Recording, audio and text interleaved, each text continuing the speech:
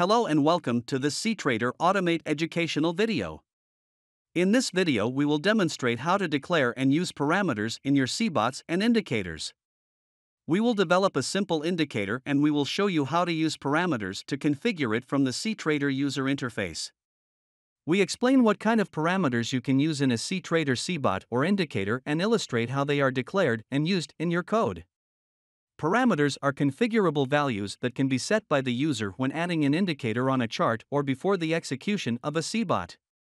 Parameters are a very useful feature for cbots and indicators as they allow you to configure your algorithms without having to hardcode numbers inside your code.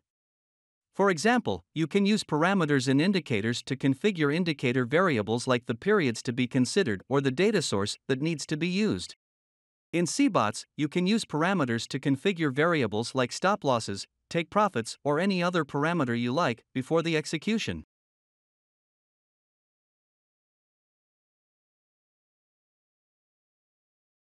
Before we start writing the code for our indicator, let's briefly see what types of parameters you can declare in a cTrader algorithm. Therefore, let's open the relevant section inside cTrader Help Center.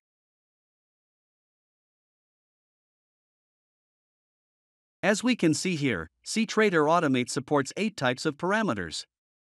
These are integers, doubles, strings, booleans, data series, timeframes, enumerators, and colors. Let's switch back to the cTrader Automate application and create a new indicator to demonstrate how we can declare the parameters and use them in our code. We will create a sample indicator that will calculate the standard deviation of the price. Let's create a new indicator and call it standard deviation.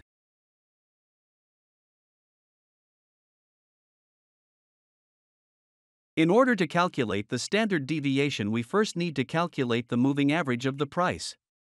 So let's start by declaring the parameters needed for the moving average indicator. First, we will add a property that will allow us to configure the moving average period.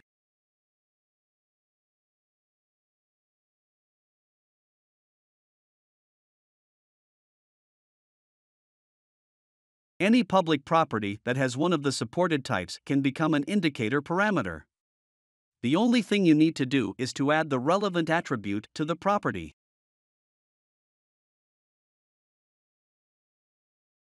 The parameter attribute instructs cTrader Automate to present this property as a parameter in your indicator's parameter panel using the defined name. The parameter attribute allows you to define some properties of the parameter, like the displayed name, the default value, the group in which this parameter will be placed in, the maximum and minimum values, as well as the step that the parameter will change when up and down arrows are pressed, in the case of numerical values. Let's do this for our parameter.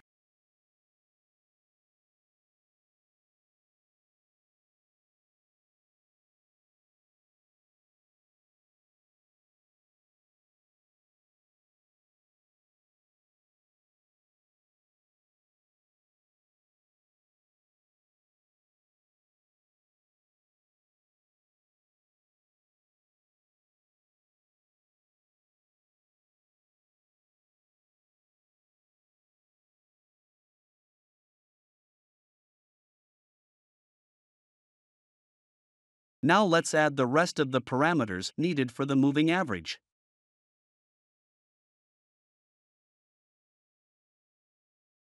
The MA type will help us determine the moving average type.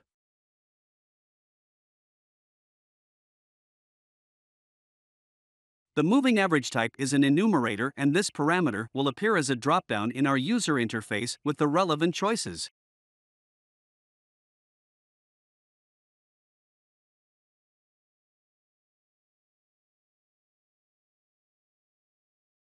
The source parameter will give the option to the user to specify the data source for the moving average indicator.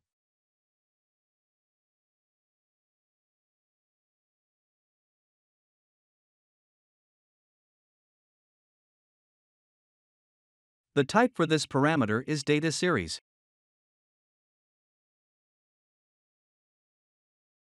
Now that parameters are declared, let's declare and initialize our moving average.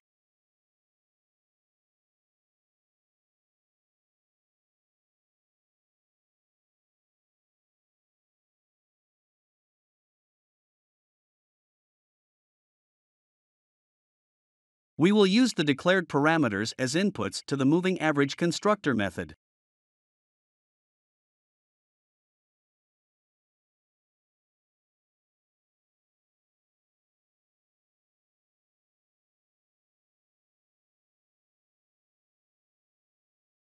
With our moving average initialized, we can implement the standard deviation calculation.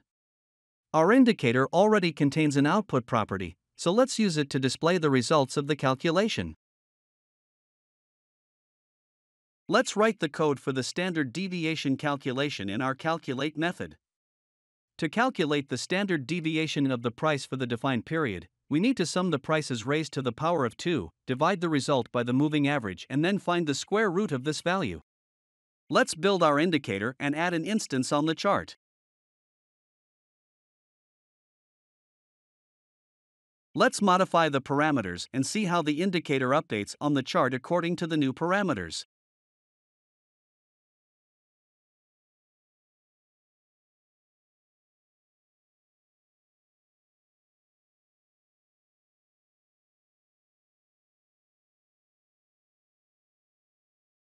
With our standard deviation completed, we can also add a horizontal line in our indicator that will serve as a visual threshold for the indicator.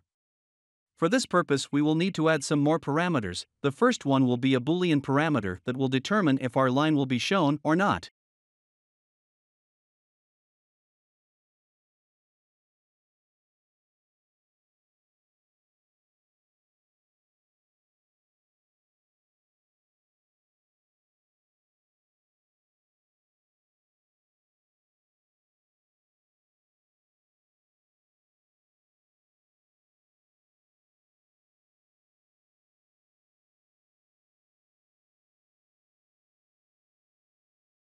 Then the line level parameter will allow us to determine at which price level the entry will be triggered. The type for this parameter is double.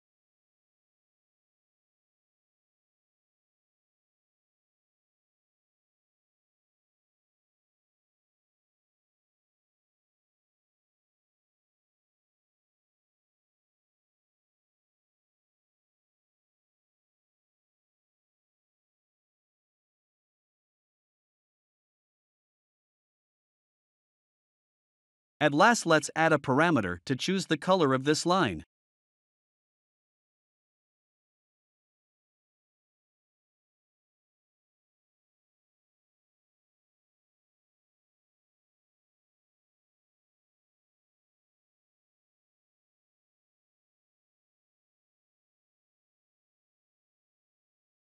With all the necessary parameters in place, we can write the code to draw the line on our indicator chart. Let's write the code in our initialize method.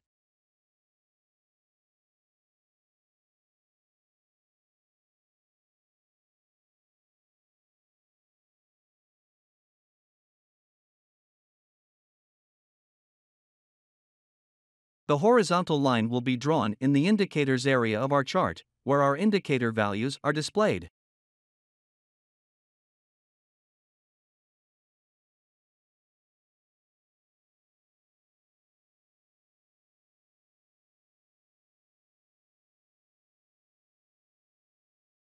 Let's build our indicator again and let's modify the line parameters.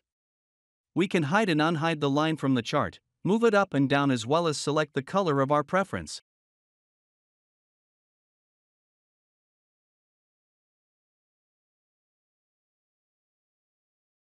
A final feature we can add is the option to show our indicator on a specific time frame only. Let's add a TimeFrame parameter for this purpose.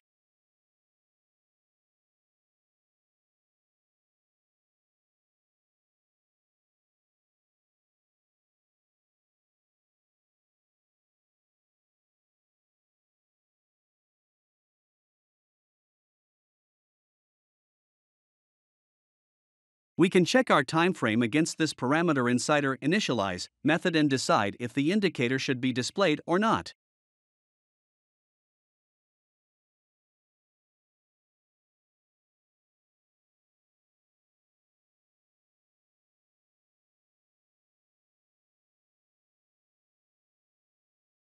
We can build our indicator again and modify the timeframe parameter.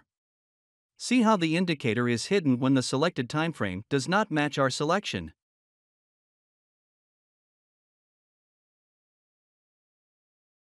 We hope that you found the video helpful. Feel free to ask any questions at the bottom of this video and subscribe to be updated when we publish a new video.